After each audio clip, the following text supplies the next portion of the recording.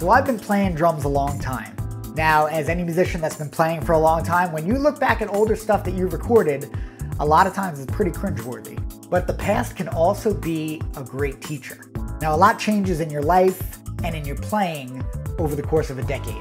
So I thought it'd be cool to look back at one of my old videos that's 9 years old with that perspective. That's what's coming up next. Let's get to it.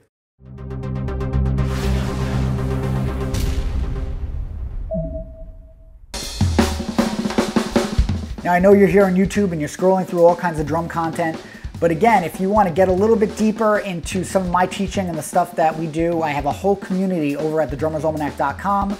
You could get started by joining TDA University, which is my mailing list, and you do that by taking the Drum Foundation Challenge, which is an awesome test of your fundamentals. So if you haven't done that, it's free. Head down to thedrummersalmanac.com and take that challenge. It's a bear, but it's worth it. So a little perspective on this video. 10 years ago, I was a drummer in New York, and I was in a Chick Corea tribute band.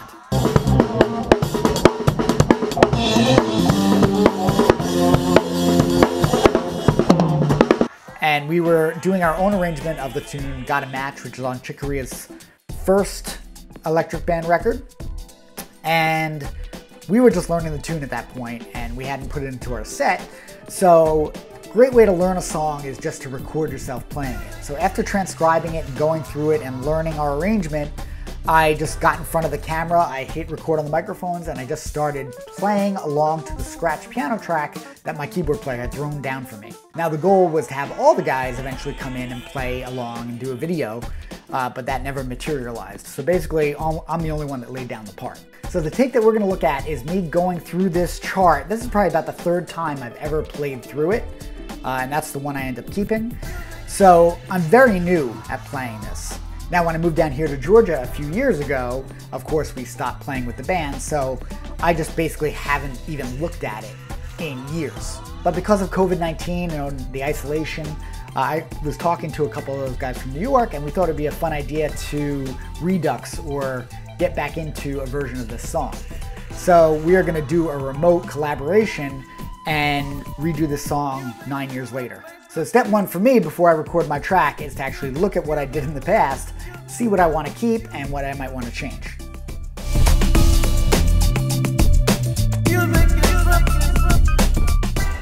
So if you want to check the original video that I'm reviewing here, I'll go ahead and put a link in the description for you.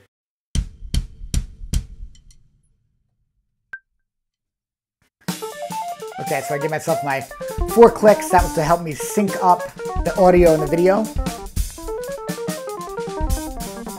This is before the days that Final Cut did that for you. I actually got a really good drum sound.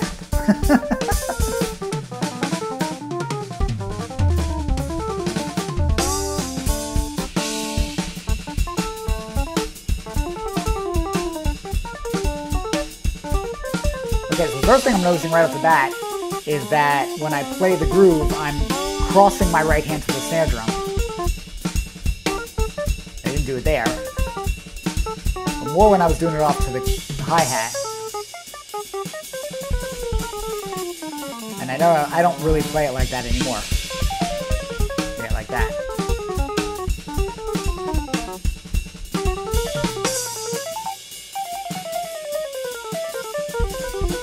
The bebop time feels good.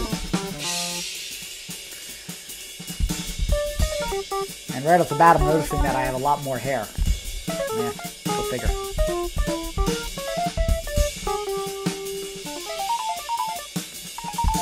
Okay, the other thing that I'm noticing is that this track is really long. It's something like over 9 minutes. So I'm going to want to scale that back and maybe reorganize this so it's not so long for YouTube. Spare you guys sitting here for 10 minutes. Now our live version of this was like 10 minutes long. Sometimes 15, sometimes 20, depending on solos. But I want to get that under, if we can, under 7 minutes. Like this whole section here. So I'm doing like a clave and filling it in. Now it's a little different than what Dave Weckl did on the original track, but it works for the solos. So this would kind of be like the bass solo.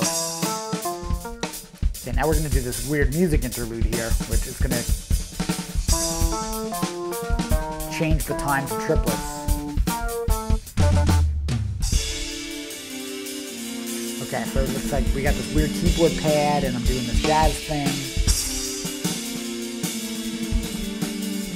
Almost like this Paul Vertigo type of thingy vibe. But again, a lot of transition, a lot of filler here that I think we're probably going to get rid of. As far as how I'm playing it, being that this is like one of the first times I'm playing the tune, I'm actually pretty impressed with that. Seem pretty relaxed. I guess that's what happens when you're really practicing all the time. This is before I had kids or I had a family, so I was playing a lot of drums. Okay, so now right there, we did that metric modulation where I turn the triplets into 16 notes, and that's going to change our tempo. So the tempo goes from 151, I think, to around 112 when you do that. And this is the guitar solo, is the way we played it. So I'm probably going to change that up because, again, the whole arrangement is incredibly long. The other thing is I'm playing this like a rock. I might want to do something a little bit more funky when we redo this.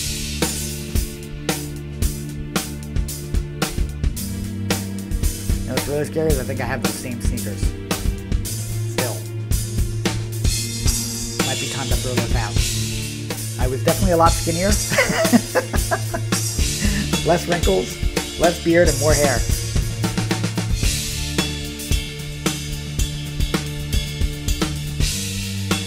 I do like that. So I'm doing that ride cymbal thing where you go off onto the offbeat. That's something I'm going to have to keep for the newest version. But this just goes on forever. Again, this is all guitar solos. He's soloing, soloing, soloing. So out of context, it kind of sounds like I'm just playing forever. And we got these organ pads, so these keyboard pads. Now we're going to do these transition licks. So we get that da-da-da-da-da-da-da-da-da-da, which is 16 notes, but I'm going to use that pattern to modulate the time back to triplets. Right here. 16s. Now I'm going to switch to triplets. And that's going to keep us in this tempo now.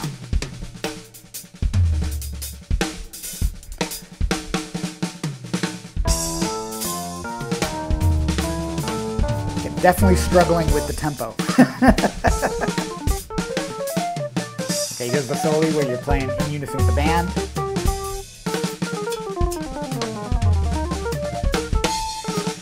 Okay.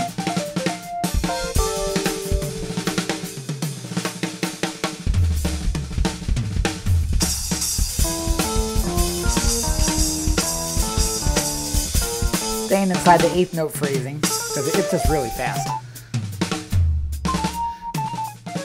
Ooh, yeah, I wasn't quite ready for those. And I'm a little bit behind. I don't know if you could hear it, I could feel it, because I'm struggling to keep up with the phrases.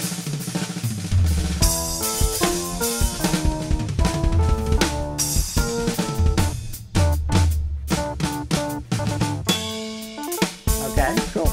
Yeah, so I love that part. So that part's gonna make it into the new version.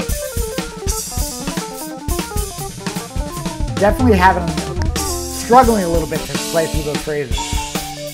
Just because at that time I was so new to it that it was like, you know, I didn't have it under my hands.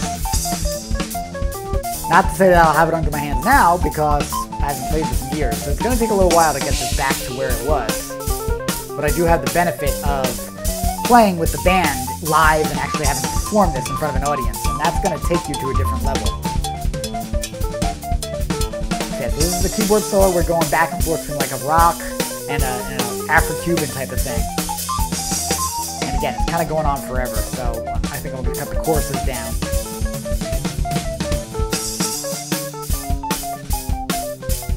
Also, it's very repetitive, so I think we got to do something here to change this vibe up a little bit. I'm definitely going to work on this section. Okay, back to the head. There we go again, where I'm kind of moving the ride cymbal back down to the snare with the right hand. not the way I kept doing it. Once I got more comfortable with the groove, I started separating that a little bit.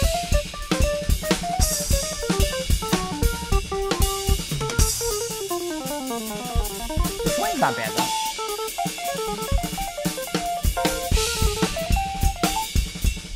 So basically I'm playing time over the soli hits now, and that's how we arranged it.